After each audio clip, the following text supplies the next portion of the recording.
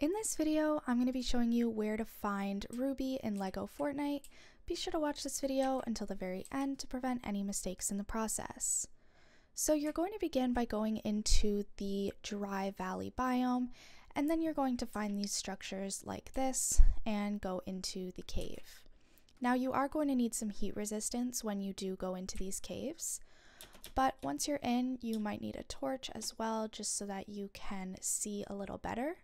And this is where the rubies are mostly going to be, is in these dry valley caves. Now, if you are able to break the rubies, you are going to need a proper pickaxe so that you are able to actually get the rubies into your inventory. So real quick, I'm just going to build a crafting bench so that we can get the proper pickaxe in order to actually harvest the different gems that are in this cave.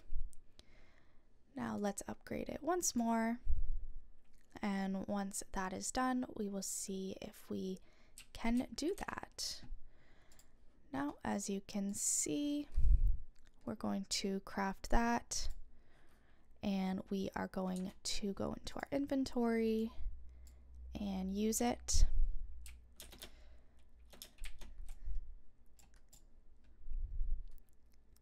Now, once you are able to break these, you are going to be able to have them in your inventory. Now, sometimes different gems look a little bit different. As you can see, these are copper.